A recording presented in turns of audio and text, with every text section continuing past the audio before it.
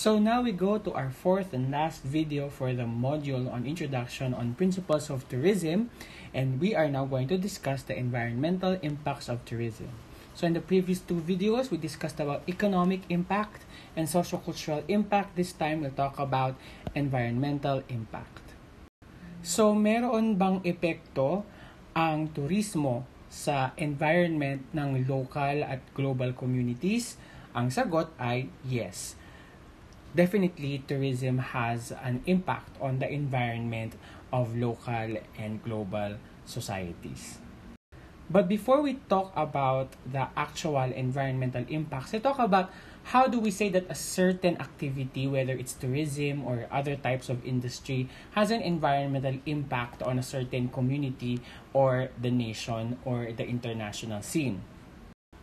Of course, number one in the list is climate change. So how does a certain industry contribute to the change of the general global climate?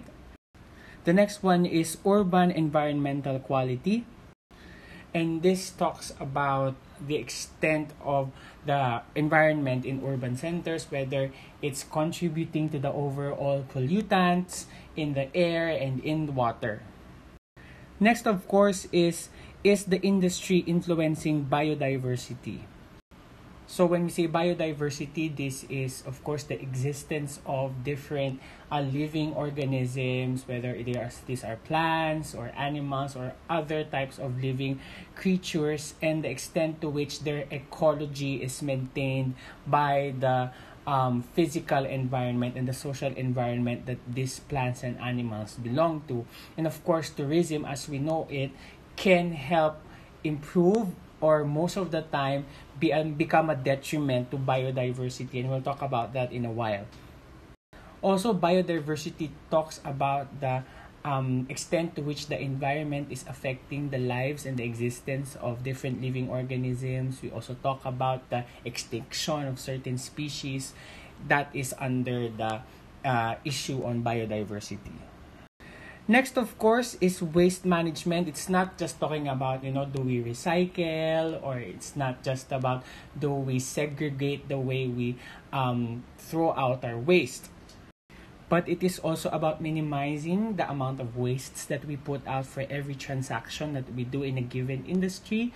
Do we still make use of single-use plastics? Do we recycle materials in order to make more biodegradable materials, etc., etc.?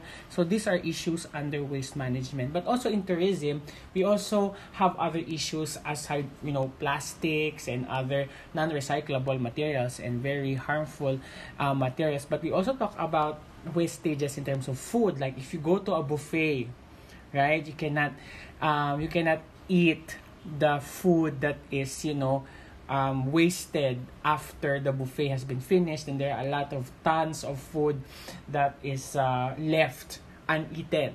So this is also a big issue in terms of hospitality and tourism, food wastage.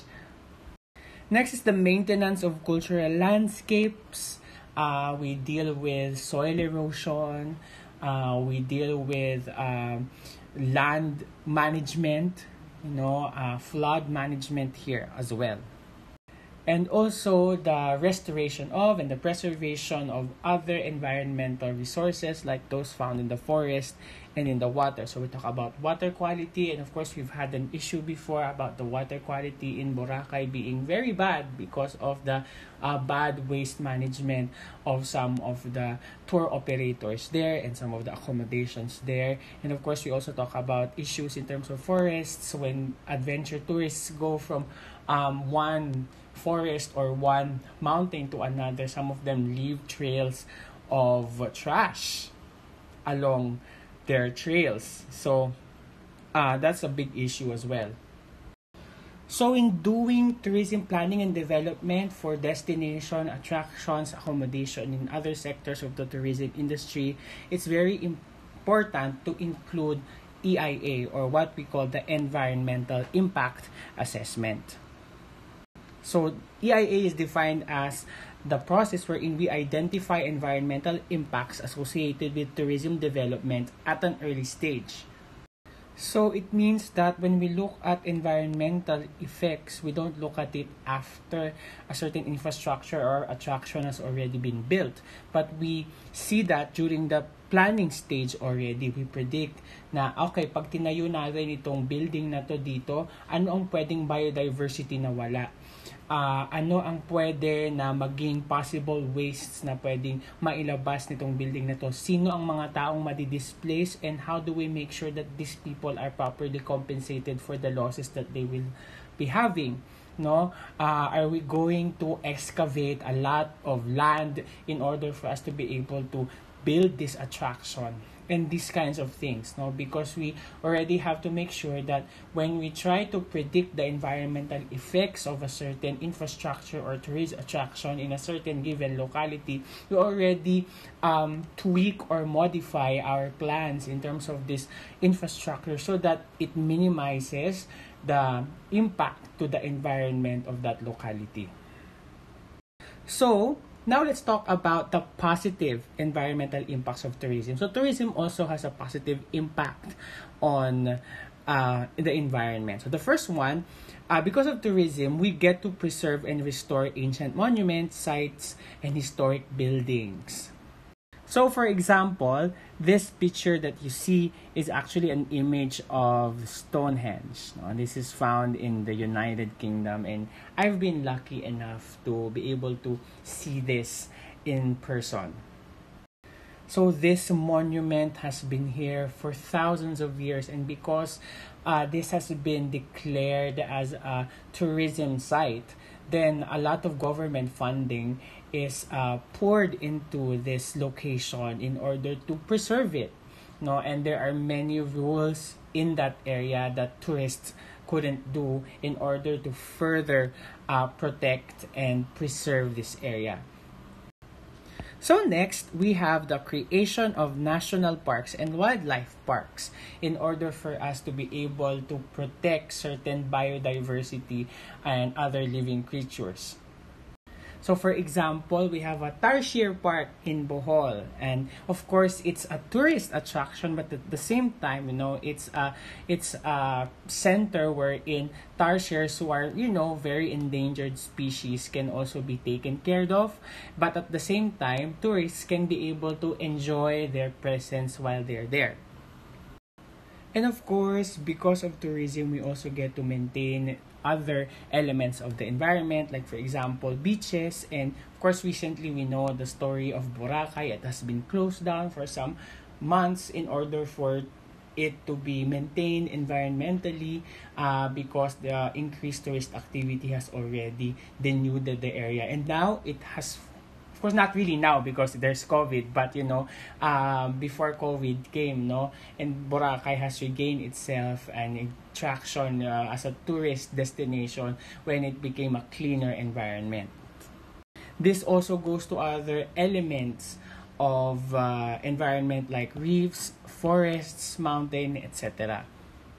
So usually when we say that a certain area in the locality is tourist spot, usually the LGU would collect some sort of environmental fee from the tourists. And, ideally, the environmental fee will be collected and it will be used in order to maintain the environment of that certain tourist attraction. Of course, that is not true for many tourist attractions in the Philippines. We see that the environmental fee is not put into good use, but the idea behind the environmental fee is to make sure that there is money and there are resources for us to be able to use in order to maintain the cleanliness, to do environmental programs in the locality where the tourist attraction is found.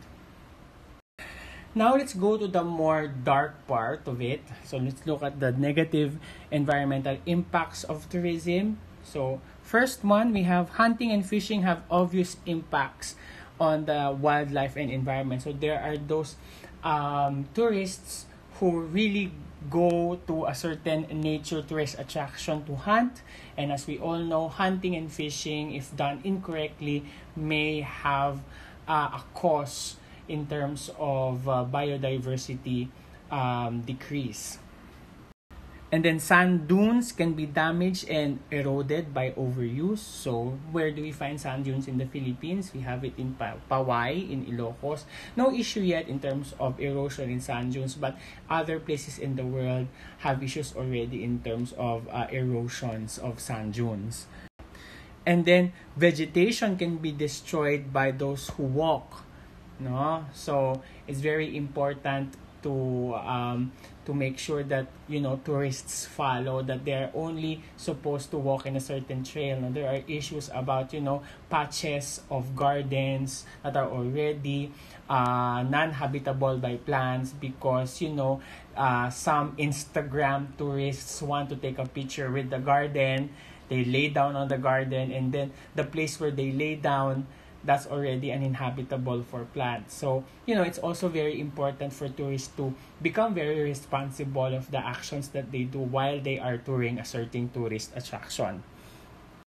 Next, those who do adventure tourism, camping, mountaineering, adventure tourism, campfires may destroy forests. So we know the story of, a cigarette butt. When you throw it in the ground, it may still be a cause of fire, and then you have now a campfire and a huge forest fire that will take days, weeks, months in order to extinguish. And of course, the amount of carbon dioxide that it will release in the air while the forest is burning is another issue. And of course, the amount of biodiversity that is lost after the fire is also an issue. So as an adventurer, a mountain or a nature tourist, you have to be very responsible of the actions and the wastes that you put out, when you are doing your tourism activities.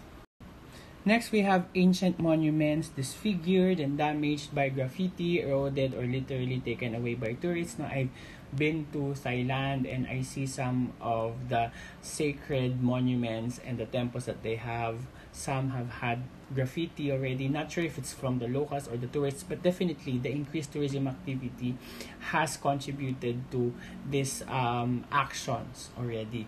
And at the same time, when we go to beaches, for example, we were told, do not bring home sand or do not bring home corals. Right? But still, tourists are still taking stones, sands, corals, and other natural resources, and they take it home to their place of origin, which is again not good.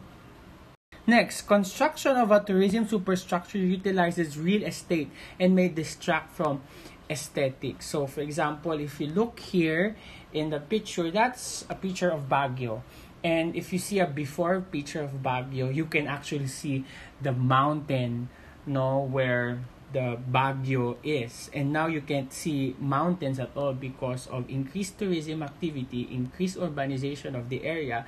It has been filled by many of the structure, and of course, it already blocked, the mountainness of Baguio. And of course, the improper disposal of litter can detract from the aesthetic quality of the environment and harm wildlife. I have a friend who's an environmental engineer, and her work was looking into the waste management practices in Boracay. And she has found out that in the waste area, in the dump site of Boracay, there are a lot of wastage materials that are found which are not usable anymore. For example, the soap bottles and the shampoo bottles that you have in hotels, those are just thrown away, not recycled. They add up to the pile, and the garbage issue in Boracay, especially during the time before it was closed down for cleaning, was very, very bad. And we all see the beauty of Boracay, but the garbage issue, the waste issue was very, very bad back then. So I guess the moral lesson here really is, as I've said earlier, is that when you are going to a certain area as a tourist, you become very responsible of your actions. You do not leave any trace of wastes or trash. You make sure that you take care of the nature and the biodiversity of the places that you are going in. So it's really about, being very responsible. And because of these environmental impacts of tourism, the negative ones, a sector of tourism or a type of tourism called ecotourism has become very popular. And basically, ecotourism, it's not really just going to places that are very naturey, or forests or mountains or clear waters, but it's really about, when you are going to these places as a tourist, you practice good environmental habits. So there. So in this specific video, what we discussed are, one, the environmental indicators of effects of industries on the environment. Number two, we talked about also environmental impact assessment. We talked about the positive impacts of tourism on environment, and we ultimately talk about the negative impacts of tourism on the environment. So this is the end of module number 1, Introduction to Tourism Principles.